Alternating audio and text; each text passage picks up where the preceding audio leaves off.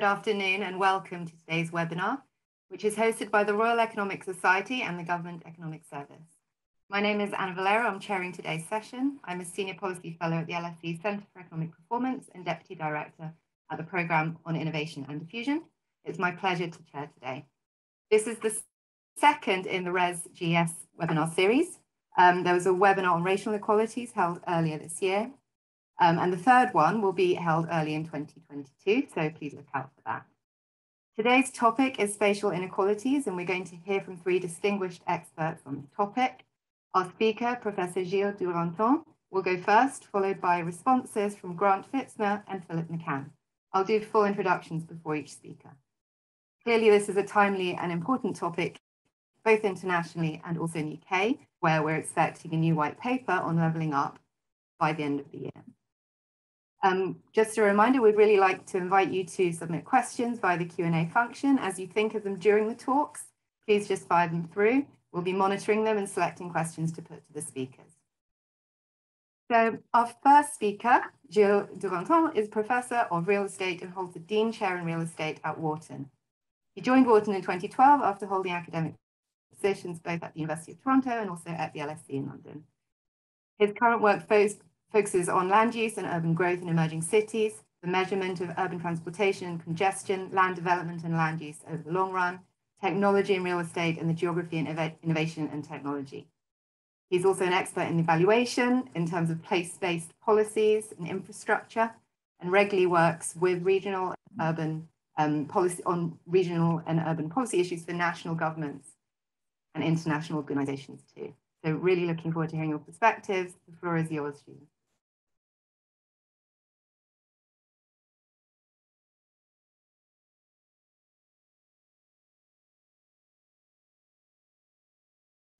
You're muted.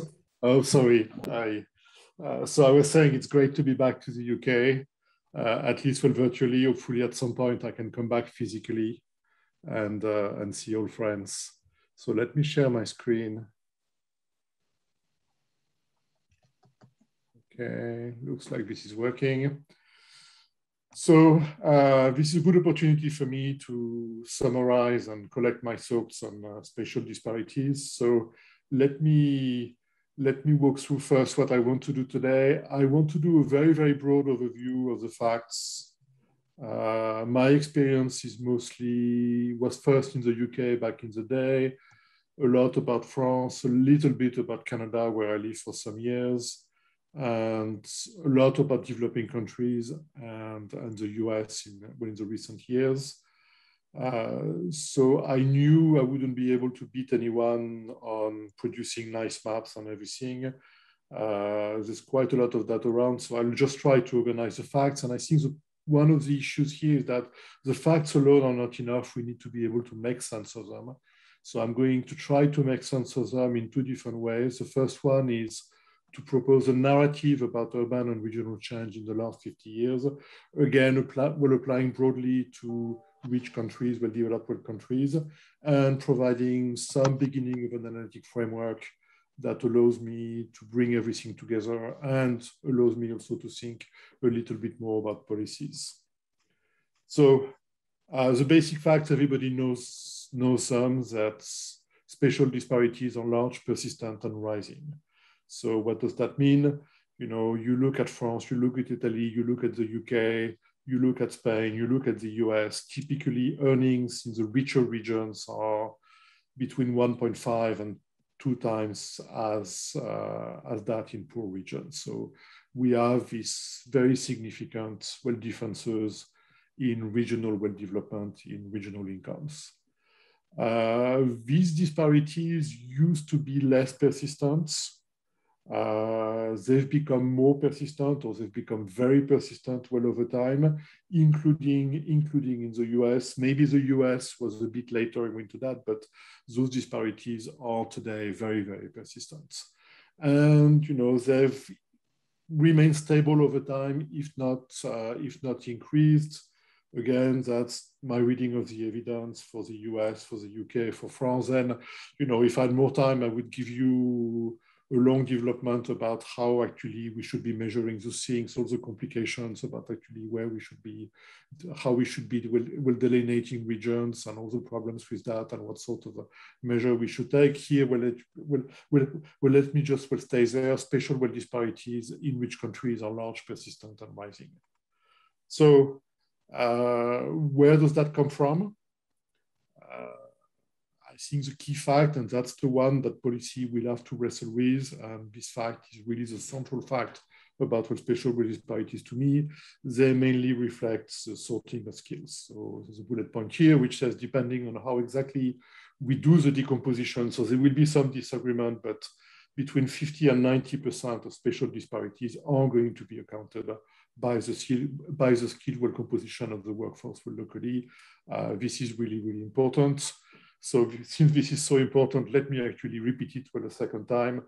Spatial sorting is really, really well central to spatial disparities. And let me repeat it even a third time. This is all about spatial sorting. So what I want to say here is that this is not location, location, location. This is really sorting, sorting, sorting. Slightly more seriously, 3 points. Well, the reason why I said sorting, sorting, sorting is because there are actually 3 points I want to make. The first one is that, you know, a lot of those local evolutions, a lot of those adverse local evolutions actually are going to, or are reflecting national trends. You know, we've seen an increase in the college premium in many, or in most rich countries. That's going to accentuate any disparity between more and less educated areas. So, you know, so we have a thing here where they do reflect those national trends. Similarly, you know, we live in a world where a small fraction of earners have actually reaped immense benefits. Those guys tend to live in the same areas. So it means that those areas have seen both an increase in their average earning following the concentration of those guys in their location, and also an increase locally in the dispersion of earnings, because you have a small minority where even in those areas where they're a bigger minority, but still a minority, and they've actually gained a huge amount. Then second fact about sorting, there's a lot that we observe when we look at sorting by, you know, whether or not people have completed some university education, have a high school degree, and so on and so forth. But there's also a lot of the sorting that is actually on unobserved skills that seems to reinforce, if not accentuate, those patterns. So maybe sorting is actually worse than we directly observe in the data. So when we use panel data, we actually see things that at some level will look worse. There's a whole academic discussion about this. Of course, it all depends what you mean by observed skills and observed skills that depend on the data that you have, but still there's something. It's not only about what we observe, it's also a lot about what we don't observe. Then third element about sorting is that this is asymmetric. So the most skilled tend to sort very, very strongly in a small number of locations, where those locations tend to do very, very well. Sometimes we call them like superstar cities. So we have this phenomenon where superstar workers are tightly sorted into superstar cities. The least skilled workers tend to be a little bit everywhere, including actually in the richest area, where they tend to be overrepresented. So what you have is that in the Londons and the New Yorks and the Paris of the world, you have this overrepresentation, this gross overrepresentation of the very top of the skill distribution, but also some overrepresentation of the bottom of the skill distribution, which means that if we care about poverty, we should also be caring about poverty in those really, really rich places. Another thing about the asymmetry of sorting is that we tend to see that people benefit more, if they're more skilled, they tend to benefit more from being in those places, and vice versa at the other end. I'll come back to that when I talk about agglomeration. Another key issue, another key thing that should be also something that is left front and center for policymakers is the role of area versus industry effects. So if we start thinking about industry effects and try to decompose the spatial inequalities, we're looking at what sort of industry where those places are in, how specialized, and so on and so forth. what we typically find is that the decomposition leads to a tiny, tiny effect of industries. It's mostly about places, not about industry in places. When we try to go deeper, like David Carr did recently in the US, you try to estimate area industry effects. And then what you find is that those area industry effects actually decompose additively and pretty simply into an area effect that's going to be well dominant and industry effects, and with no strong evidence of matches of particular industries or particular types of industries to particular places or particular types of places. So here for policy, I think it cuts both ways, because we don't want to worry too much about industries being located in the wrong place and having policy curb this, but it also cuts well the other way, where we don't need to care too much about industries being pushed to the wrong places.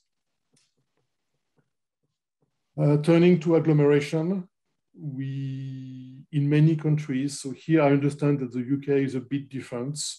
When you regress some measures of earnings, of income, whatever you want to, or whatever you can use, and you're going to regress that on a measure of local scale, you're going to get an elasticity of 8 to 10%. So I understand that in the UK, this number may be lower, but because in the UK, some of the sorting actually works in the wrong direction, where you have large cities with lots of lowly skilled workers. So, but once you account for sorting, everybody is back to those agglomeration and elasticities of 2 to 5%. Some of it is acquired immediately. Some of it is acquired well over time through learning well locally. As I said, higher agglomeration will benefit for more skilled workers, which means that agglomeration and sorting are going to interact to some extent. And also evidence of more skilled workers will generating stronger agglomeration effects. So to try to make sense of those facts, I'm going to tell you a story, which is the story of the US. So when you look at the data from 50 years ago, the places that were offering the highest wages were Detroit first, and then Cleveland, Pittsburgh, Trenton, Providence. So all those places today are doing very, very poorly. But back in the days, they were highly prosperous cities. And the key characteristics of those places, they were all specialized in key manufacturing sectors and vertically integrated. Is that only a US story? The timing may not be exactly the same everywhere, but in the UK, you replace Detroit, Cleveland, and Pittsburgh by whatever, Liverpool, Leeds, Bolton, Grimsby. If you're French like me, you may want to talk about Nancy, Le Havre, Dunkerque or Dunkirk, Le Creusot, and so on and so forth. So there's, I think we can tell a very similar story all across countries. So what we've seen is a first wave of shocks starting in the 1950s, 60s, where firms have reorganized themselves, being able to, with workers and managers being able to travel more, changes in telecommunications, changes in management practices, that made it well possible for firms to actually operate many things from a distance. And eventually, very widespread, we started seeing the separation of production type activities on the one hand, and everything else, management, innovation, business services, whatever you want to call it, headquarters actually moving elsewhere, moving to some other cities. So that led to this separation between the management / innovation / advanced well service places and those that remained with productive activities.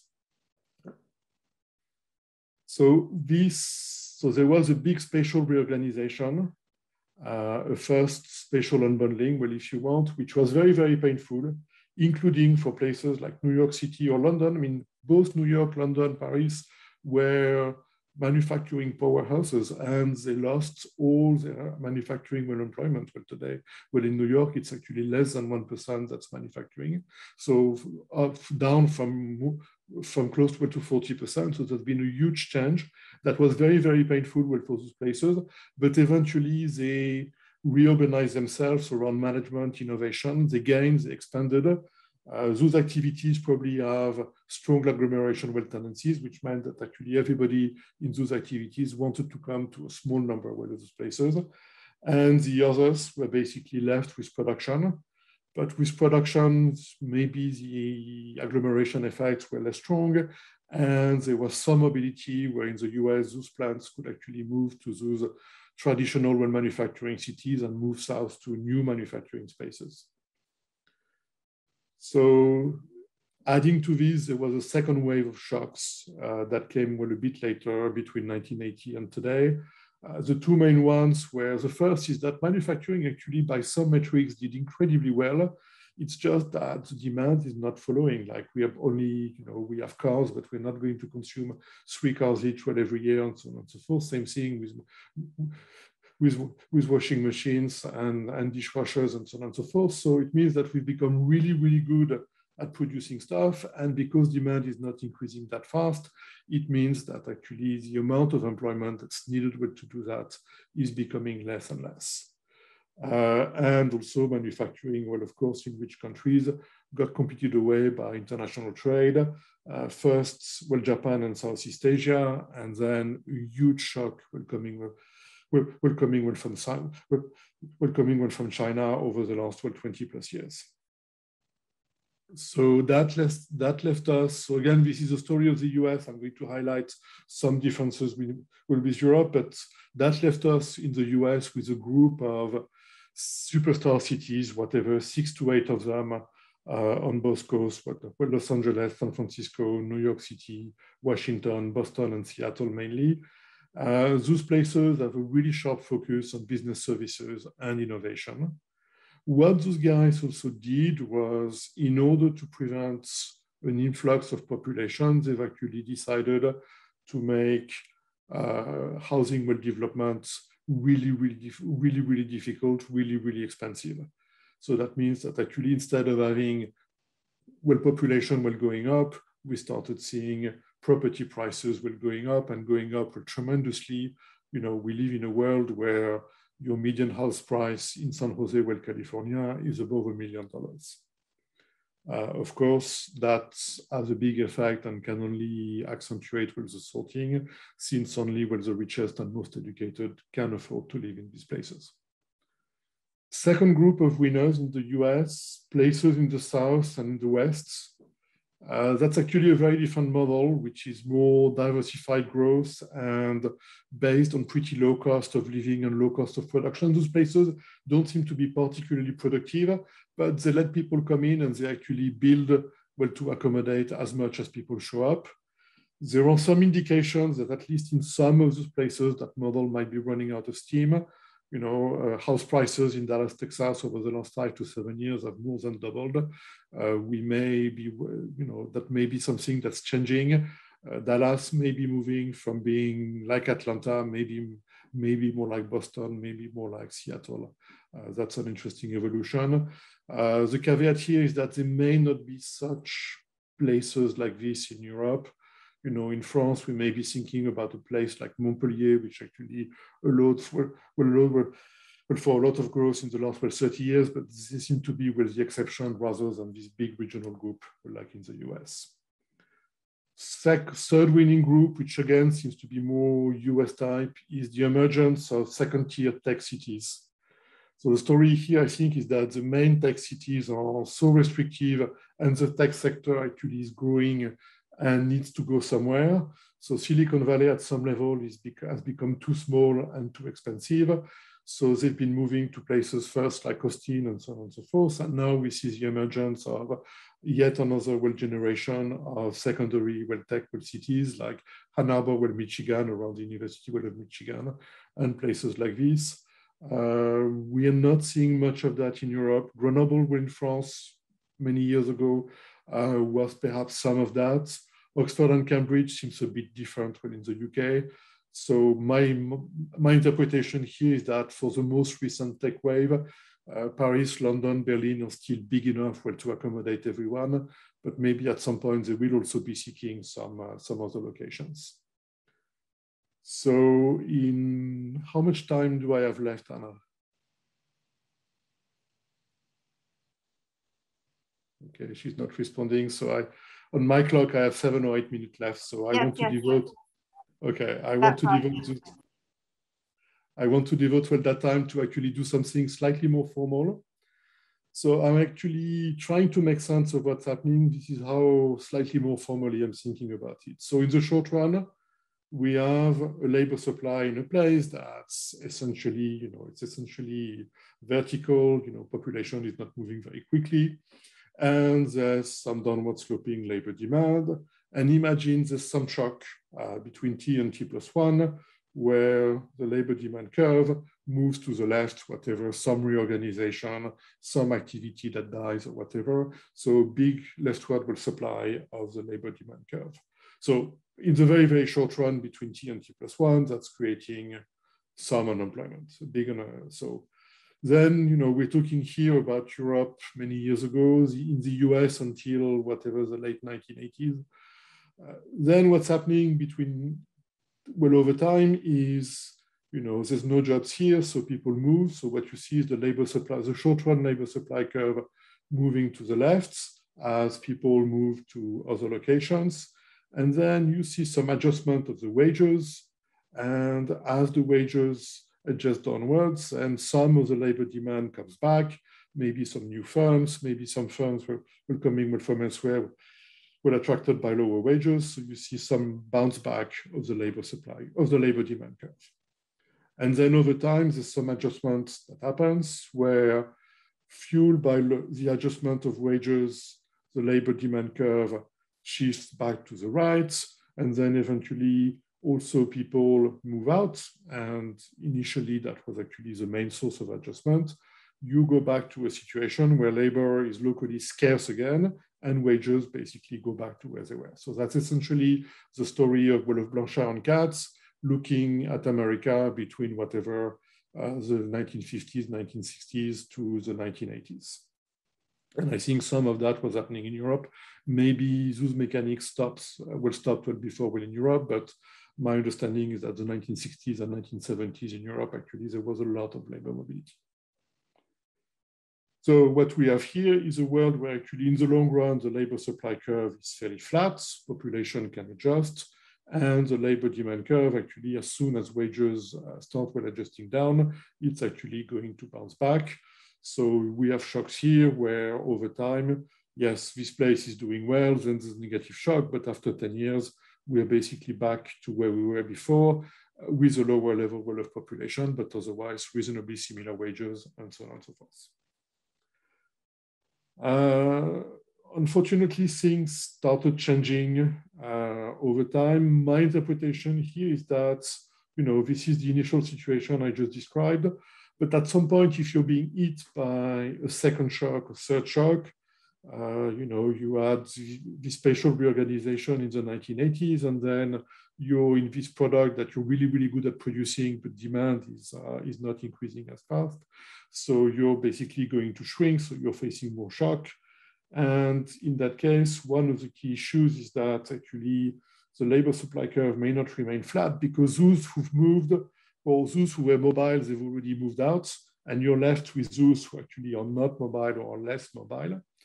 And the other really important feature is that I was talking about labor supply and population as being one of the same, but in this situation here, we may want to start thinking about labor supply and population supply as being two different things where, as wages go down, the problem is that, wages go down, but they can only adjust downwards so much, which means that at some point, people actually start dropping out of the labor force, but they're not moving elsewhere because, as people move out, the cost of living locally goes really, really low. I remember when I moved to the UK many years ago, you could buy a house in in Sheffield for £1. Now you can do that actually in southern Italy, where there are some places where you can buy a house for €1. So it means that in that case, these people are going to stay because of very low cost of living. But at the same time, if wages start going down, they're going to drop out of the labor force. So it means that we have this wedge that opens between labor supply and population supply. So that limited ability of wages to go down will limit also the bounce back of the labor demand curve. So we may end up in that sort of situation like here, where in the long run, you know, we may have some permanent unemployment or low labor force participation in some places that have been hit by multiple shocks. In the meantime, in the places that do well, you know, the labor demand curve keeps shifting to the right. You know, there are in all those activities where labor demand keeps increasing, all those new sectors are actually starting in the cities and so on and so forth. But what's happening is that here again, the labor supply, because of all those barriers to entry, this very, very low housing elasticity, the cost of living goes really, really high. So it's putting some pressure here will eventually on the wages, and the wages will go up. So then let me talk about yet another series of shocks. So maybe the more recent shocks, maybe some of it in some places were associated with COVID, where what I think is potentially a problem that makes things even worse is that as you face new shocks, the labor demand curve actually may no longer will bounce back well at all, may instead keep moving left. So what's the story here is that at some point, you know, your local economic activity has been so depleted, you're basically running out of agglomeration effects. You're basically very, very poorly productive.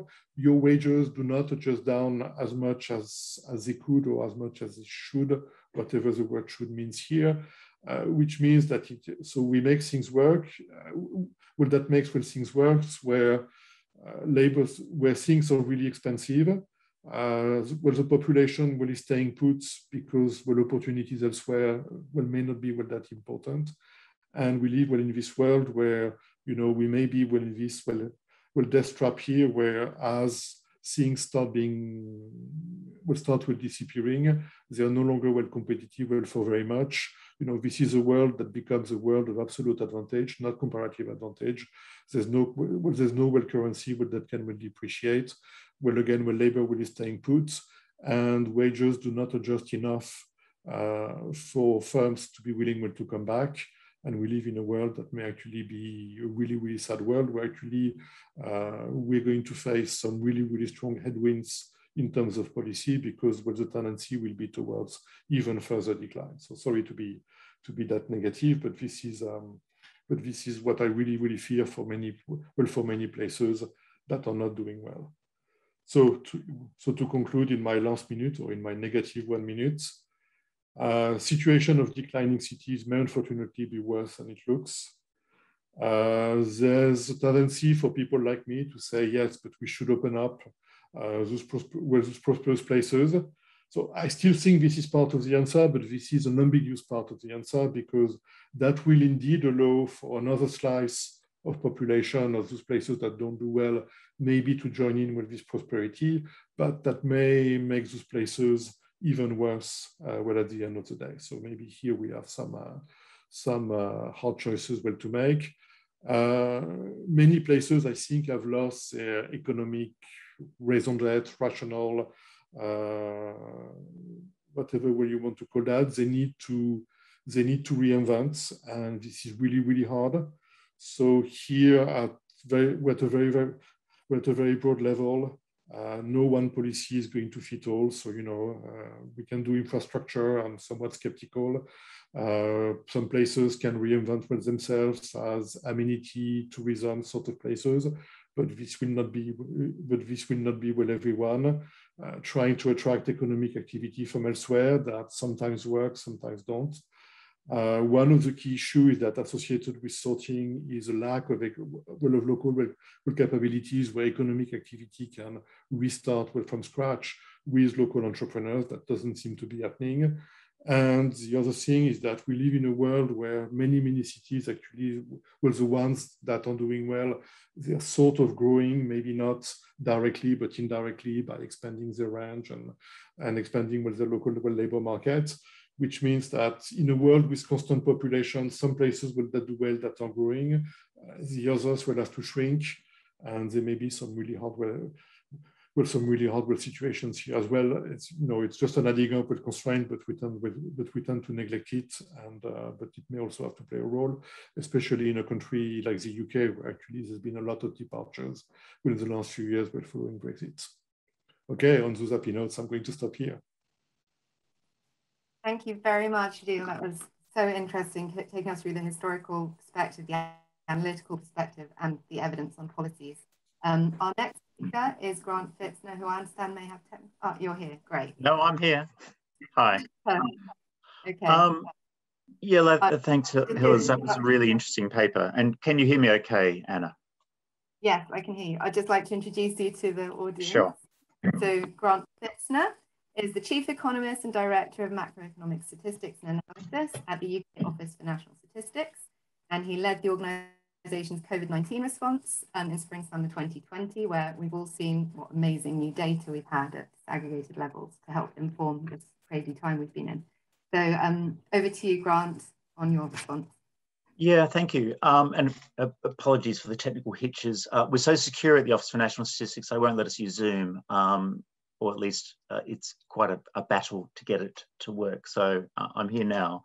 That was a really interesting paper, Gilles. And just as background, in a former life, I was chief analyst and economist at what was Department for Communities, Housing, Local Government, is now Deluxe, I think is how it's called, Department for Levelling Up. We did a lot of spatial economics, a lot of analysis, particularly of the various public interventions, some of them quite costly, like regeneration programs, etc. And to be honest, we did struggle to find some effects at times, despite the billions of taxpayers' funds that have been spent in this area, just highlighting how complex this is. Just a few observations on the paper, and then I'll try and broaden it out a little bit. Firstly, whether you call it economic geography or spatial economics, this does go back a long way, back to David Ricardo, von Thunen's land use model, D'Alonso's rent proposals, etc. But it's always been a kind of quite a niche area of economics, until fairly recently anyway, where I think it's really exploded. And that's partly advanced, of course, by big data. It's partly been helped by powerful computers that can crunch lots of data. And it's really opened up this area in the last 20 plus years in a very interesting way. And of course, those familiar with the UK research would know that there's a number of research centres around the UK that have done some really interesting work on geographical inequalities, spatial economics, etc. Definitely worth having a look at some of that research, some of which, when I was in that previous role, we sponsored. But if I was to summarise kind of the policy perspective on this, firstly, spatial economics, geographical inequality is extremely complicated. It's also very dynamic, but at the same time, which might sound like a contradiction, there's a great deal of persistence or hysteresis. You think about impacts of, say, the closing of the coalfields in Wales, that still persist decades later, and you see a lot of those longer term effects and kind of historical echoes lasting for many, many years. That doesn't mean that you can't turn around a declining city, but it does mean, as Gilles has said, there's no one policy fits all. There's no magic bullet here. Policymakers have to try different things, and sometimes they work. More often than not, they don't, though. For those of you on this call who remember the work of Saxonian on Silicon Valley, once that research was published, cities all around the world tried to replicate the Silicon Valley story, and we ended up seeing dozens, if not hundreds, of tech parks built all over the world, most of which did not succeed in reviving their cities. And I wouldn't quite say they were dismal failures, but they certainly were disappointing by and large. And that's because, of course, it's not just about building the infrastructure. It's very much around human capital and around culture, to which a number of different dimensions come in, areas that are not necessarily the forte of economists, such as culture and history, and indeed work by people like Richard Florida around the so-called creative class, around amenities and how do you make a place attractive. It's not just about infrastructure, and it's not just about skills or building a new university campus. And recreating those or trying to create that kind of environment is difficult, because actually what you're trying to do is create a complex social and economic ecosystem. And if you don't have the basis for that to begin with, such as skilled workers, then actually attracting them is hard, particularly if you don't have any of the major agglomeration benefits of major cities. So I thought the points around complementarity of skills are really interesting, and clearly there is a size effect here where you get fatter tails of the distribution of skills, which not only benefits higher skilled workers, but also those lower skilled. I mean, if you're going to be a maitre d' or a barista, you can probably make better money if you're top of your game in a large city than you can in a smaller one. The amenities point, I think, is often missed, but it is important. But I'd also raise one or two others. Transport to work areas. If you look at things like the high-speed 2 development in the UK and some of the other areas that have effectively opened up the travel to work area and make a wider range of jobs available to more people, not only is that good for employers in terms of greater choice, but it's also extremely good for people with skills in terms of opening up opportunities to them. And I think we may be in the early stages of quite a significant change in employment practice and in labour market opportunities through the pandemic experience, where actually a lot of people have realised, as have their employers, that they can actually work from home most of the time, if not full-time. And I think the smarter businesses out there, and of course, this was a trend that we've seen in IT for 5-10 years at least in terms of virtual global teams, but I think other businesses, other sectors are now realising that actually they can tap into workforces across the country and potentially globally. You don't have to be in the office every single day in order to be productive. And I'm thinking particularly in terms of untapped potential, there are a lot of women with professional skills with young children, lawyers and other professions, who simply because of travel to work and other restrictions such as access to childcare are not able to work a full-time job in a major city, but are still potentially on tap to smart employers out there who I'm sure will find a way of taking advantage of that kind of relatively untapped resource of skilled labour, irrespective of where it is spatially. So I'm not really saying distance and space doesn't matter anymore, but it might matter a little bit less in the competition for skilled labour.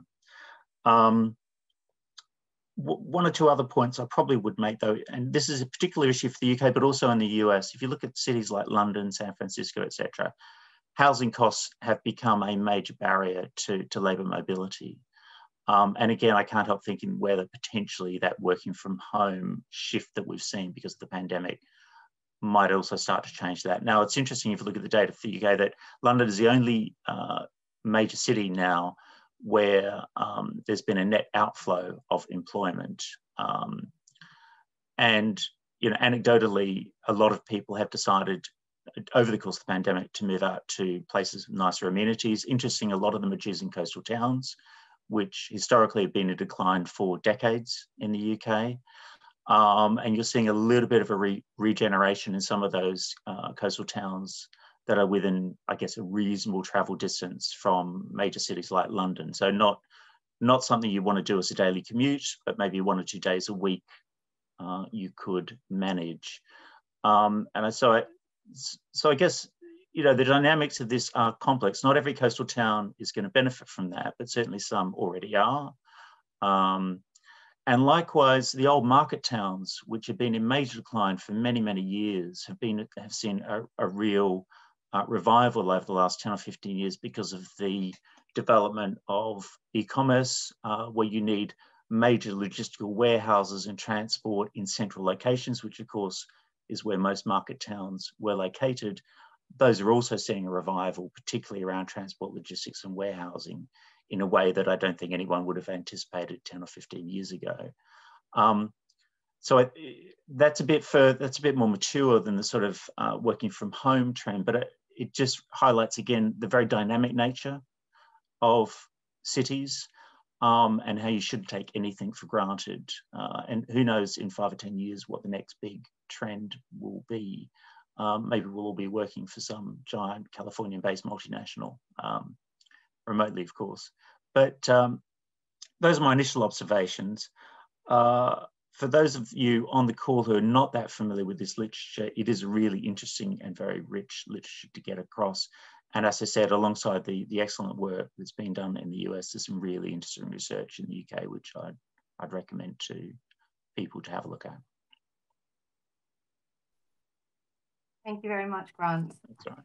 Okay, our next response is from Professor Philip McCann. He is Professor of Urban and Regional Economics in the University of Sheffield Management School. He's been Special Advisor to 2 EU Commissioners for Regional Policy and regularly works with international governments and the UK government.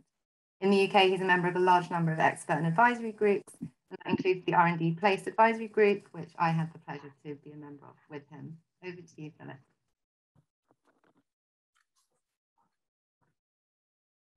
Can you hear me okay, Anna?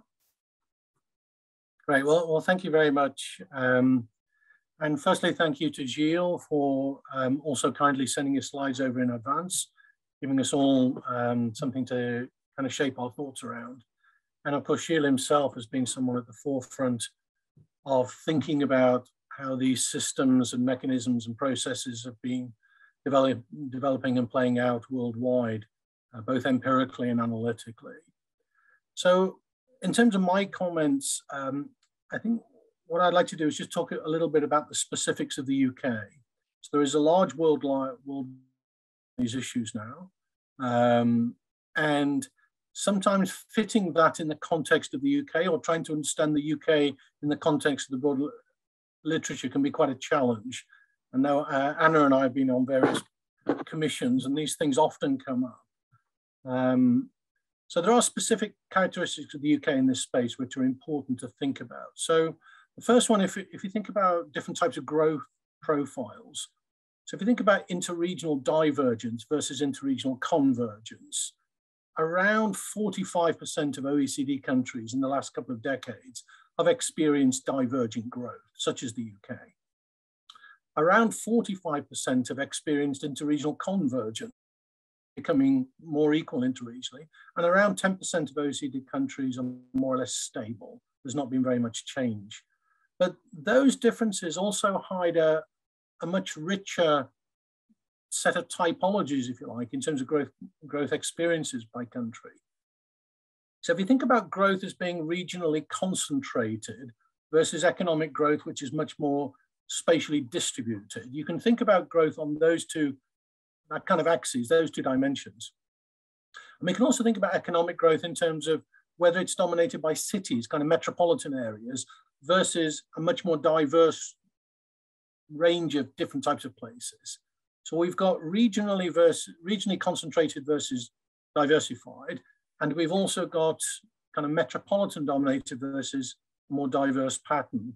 And actually across those 4 typologies, the patterns across the OECD are quite similar. It's around 20% would be regionally concentrated and also primarily metro dominated. So France would sit in that category.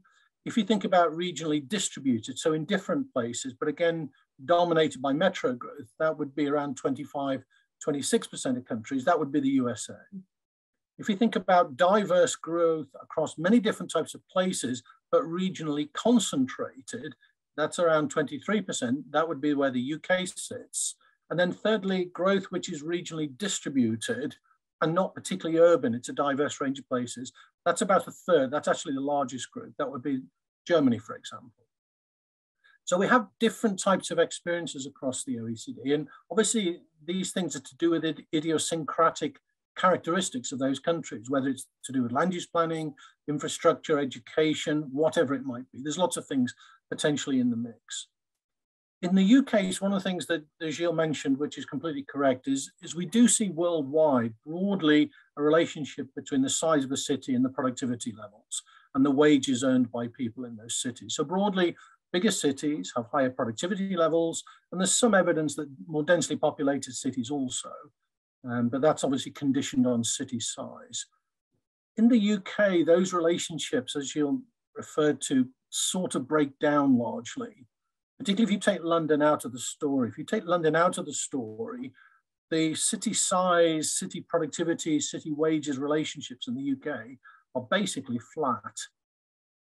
So one way of thinking about it is, okay, well, maybe we're mixing apples and oranges. So if you take different types of places, so if you group places according to, say, certain typologies of geography, where they are, you know, small cities close to large cities, or you could think about places which are large towns but a bit more remote, or you can think about small cities just not considering the metropolitan areas. You can break down using OECD classifications on all these characteristics. And again, actually, those relationships sort of don't exist. They're very flat. The one element that seems to be a clue is if you look at the actual numbers of jobs in the city centre, particularly higher skill jobs, service-related jobs, things like that, then that starts to tell you a story. So large cities in the UK, including cities such as Birmingham, Manchester, Leeds, actually have very small city centres. Relative to the size of the population, the number of people working in higher value jobs in the city centre is relatively very small. So if you condition on that, then it starts to tell us something. Whereas there are many smaller towns and cities in the UK where actually they've got relatively large numbers of high human capital people working in those city centres. So relative to the size of the city, they've got a big centre. So unpacking what's going on in terms of these productivity scale relationships in the UK is rather difficult.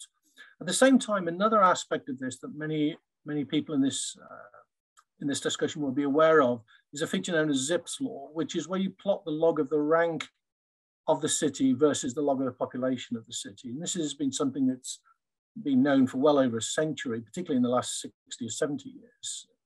And what we see again in the UK more or less converged to Zipf's law in the late 1970s. That was the period at which interregional variations in the UK were more or less at a minimum. But then since then, the UK has increasingly diverged away from Zipf's law. So there's things going on in the UK which are also, to a certain extent, idiosyncratic, and trying to kind of unpick those is difficult. Another aspect of this that I also completely agree with Gilles, he referred to, is this question about structure in terms of the kind of industries in particular places. If we go back to the 70s, for example, there was clearly a structural aspect to this, there's no question.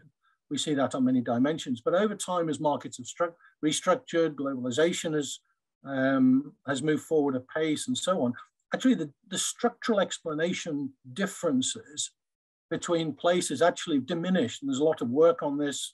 It was originally noted by Bob Rowthorne at Cambridge 20 plus years ago. More recently, a lot of work by people like Ron Martin, Cambridge Econometrics, and so on, that the structural explanations of differences between places just seem to have faded away almost entirely. So there's things going on within sectors in terms of occupations, activities, and so on. Another thing I often hear people from government say is when I'm in discussions, yes, but if you go very local, you see these intra-regional inequalities are much bigger. Well, for a start, that's a statistical artifact anyway.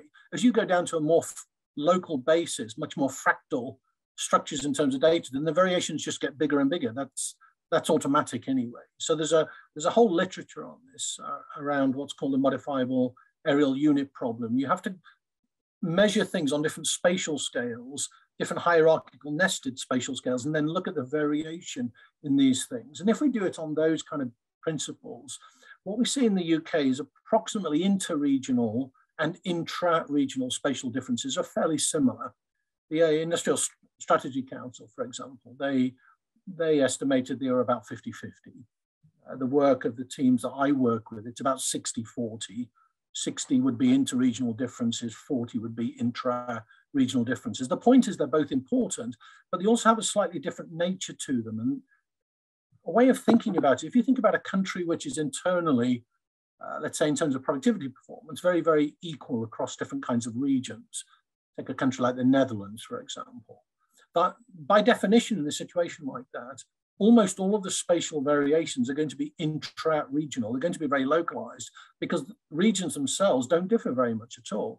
That's true for small countries such as the Netherlands or New Zealand for that matter, but equally for a very, very large country such as Japan, the interregional differences are actually very small in the Japanese case. So spatial differences get much bigger relatively in more equal countries. That sounds counterintuitive, but we see this observation a lot. The difficulty in the UK is you've got both high intra-regional variations and also very high inter-regional variations, and also very high inter-urban variations. We've got huge inequalities across all three dimensions, which makes it particularly challenging. In terms of the adjustment processes around sorting and so on, I mean, this is a global phenomenon, and Gilles and many others have written a great deal on this. I've written some things on these issues as well. But when we look at inter-regional migration in the UK, a remarkable thing is how stable it's been.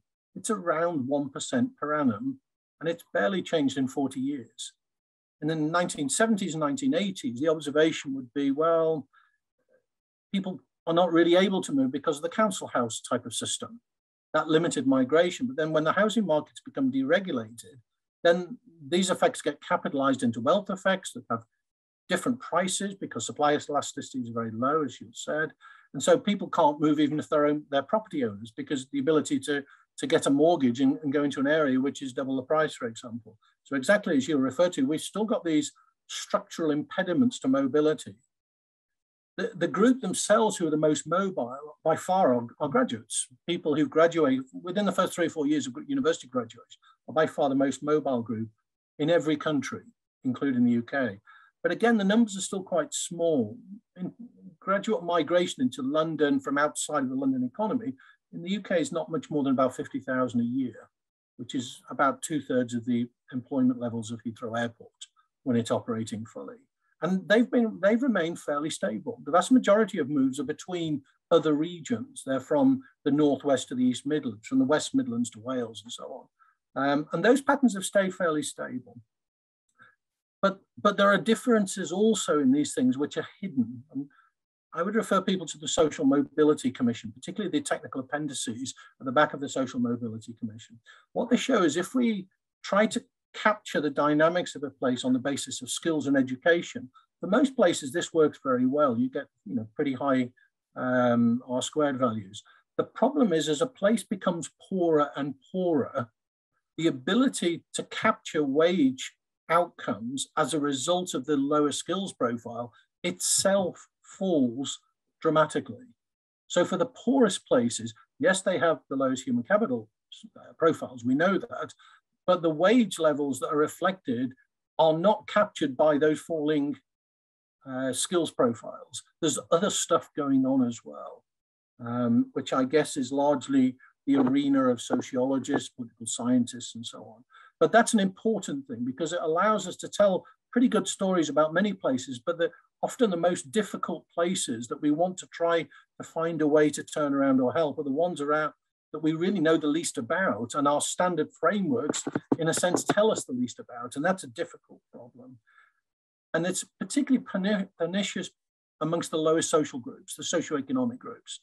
So if you think about one of the aspects of agglomeration is agglomeration provides alternative pathways for people to move, to develop careers, to develop new employment trajectories. Ed Glaser was talking about this on the Centre for Cities webinar last week, which I would suggest people to look at. It was superb. Exactly this key role of cities historically. What we see in the London case, for example, is the lowest income groups have much higher social mobility upwards in terms of income profiles, in terms of higher education profiles, and most importantly, in terms of life expectancy and quality of life in terms of high quality living, than people in other parts, in the poorest parts of the UK. So if you compare London with the Northeast, for example, the same income deciles, the groups at the very bottom, life expectancy differences today are 5 years, which is about the same as the UK difference to North Africa. These are enormous differences. This is out of the Marmot review 10 years on. So in the case of, say, London and other cities, I would guess places like Edinburgh, Bristol, cities in some sense are playing that role. They are providing those pathways for people to move onwards and upwards. But it would be hard to claim that that would be true for many of the large cities in the UK. The reason is many of the large cities outside of the south of England underperform dramatically, not just relative to their size. They're not even punching at their own weight, they're underpunching. So these are really my observations in terms of specifics of the UK. There are many peculiarities of the UK, as there are with every country, but particularly in this kind of urban regional context, it's particularly challenging. So I'll stop there, Anna, if that's okay. Thank you very much, Philip. So we've had a few questions in the Q&A, and we've got a while, 15 minutes. 16 minutes to cover them. One that I think has come up a lot, and also it was a question I had in my mind, that there's obviously a lot of discussion in terms of to what extent is COVID going to change the nature of imbalances because of changing work patterns, the reach of cities being different. There have been questions, including from Josiah Littlehales, if travel costs fall, is there more hope for regional cities?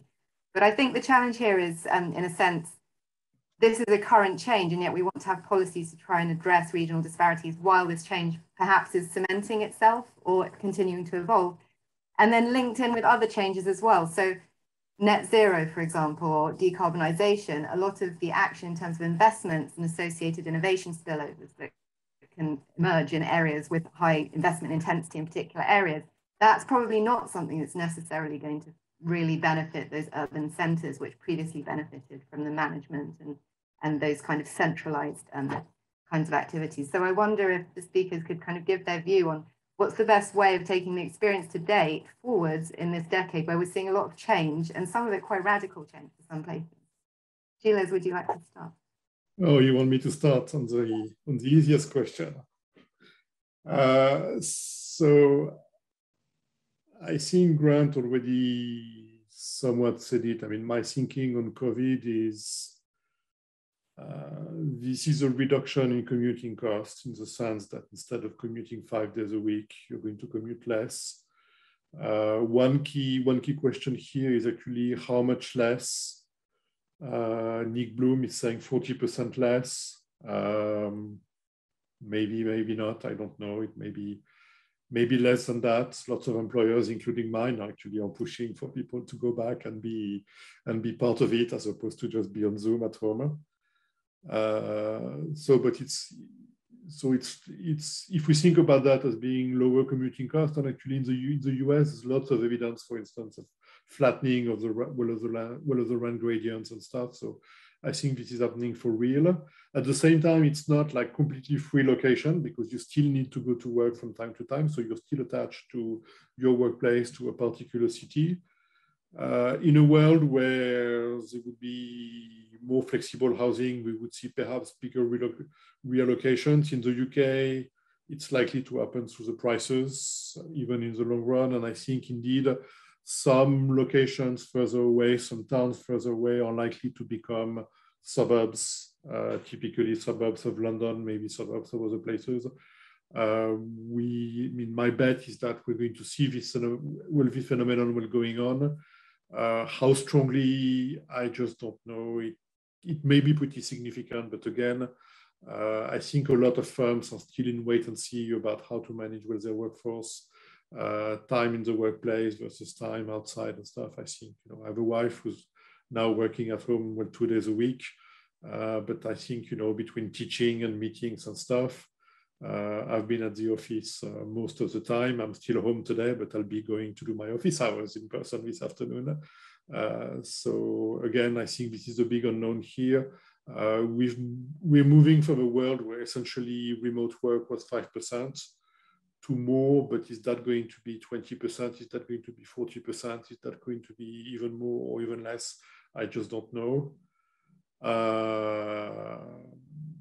Electrification, transition, I think it's a really hard question, and I don't have any clear ideas here. I'm not quite sure where those economic activities most impacted are going to be. I have a feeling that some of that is going to be yet more negativity for places that are really struggling, because they actually are big emitters through the sort of activity that they have. And we also know, I think from the data, that carbon emissions tend to go down with city population, with population density, at least in the US. I don't know elsewhere, but that seems something plausible. When we live in more compact environments, we're not driving that much less. This is something I've explored with Matt Turner, but we occupy smaller housing, multifamily housing, which is far more effective in terms of heating and air conditioning and so on and so forth. Great. Philip or Grant, do you have kind of UK perspective in terms of the balance of these different transitions that we're facing in this next whether there are challenges for specific areas or also perhaps new opportunities that might differentiate this way of change to the past.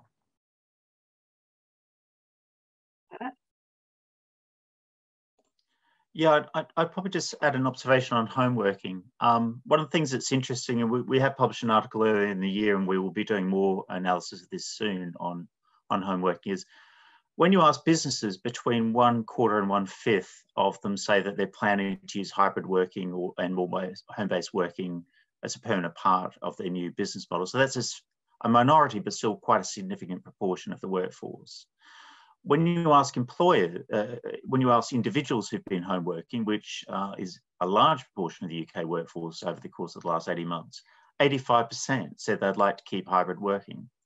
So there's a real disconnect between what employees want and what employers want. Now, ordinarily, you would expect businesses' preference to prevail, but we are in a position where there's unprecedented levels of worker shortage and labour demand in the UK economy. Job vacancies are at their highest level ever.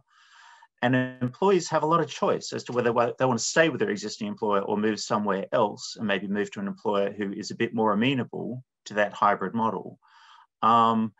And indeed, we're also seeing a significant increase in people leaving their employment for other jobs. So there's a lot of churn at the moment, and it's fair to say that employees are probably in a stronger position than they have been for a long time in terms of changing employers, changing occupations, and moving to something else. So it's too early to see how that will pan out, but I suspect that if employees do vote with their feet and opt to work for employers that are offering a more flexible approach, then we will see hybrid working embedded as a permanent feature of many business models in the UK. And I would expect that would be similar in other OECD countries as well, or maybe not to quite the same extent on continental Europe. And I could speculate about what the impacts of that will be on work-life balance, on productivity, on closing the gender pay gap, etc. But it's really too early to know how those will play out. But certainly, are potentially really interesting structural change that will have a big impact on cities as well. Thank you, Philip. Do you have a quick thought on that before we go into another question? Just very quickly, I do. I think the flattening effect that you see, for example, Gilles mentioned work with people like Nick Bloom, for example. I think there's an expansion in terms of market hinterlands, which in a country such as the UK, where we have a lot of towns and cities kind of rubbing up against each other, the gaps between many towns are in the hundreds of meters in some cases. I think there is a risk for smaller places which are economically weak. And the kind of thing I'd be thinking about is where I teach at the University of Sheffield. Sheffield's a relatively small city.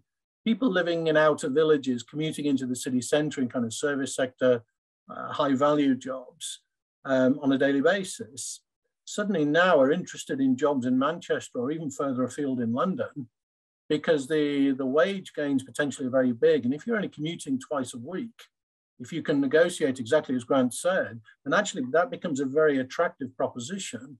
So I think there's a potential hinterland effect, so kind of a spatial resorting of certain types of hinterlands. So, London, my guess is that hinterland will spread even further, but then places which are not caught in the shadow of Edinburgh, London or whatever, may actually end up being somewhat caught. So I think that's one observation. And the third one on the green transitions, as with many countries in the UK, the weaker regions are more exposed to carbon mitigation processes because they have a higher levels of carbon intensive activities. So kind of navigating that is itself going to be very, very challenging. Great, thank you. Well, on to now another kind of transition, well, particularly in the UK, where obviously with Brexit, we're reassessing our migration policy, our trade policy. The question from Carol Proper is for Gilles. To what extent do you think migration from outside the EU can help European countries with low demographic growth to rejuvenate left behind areas and cities?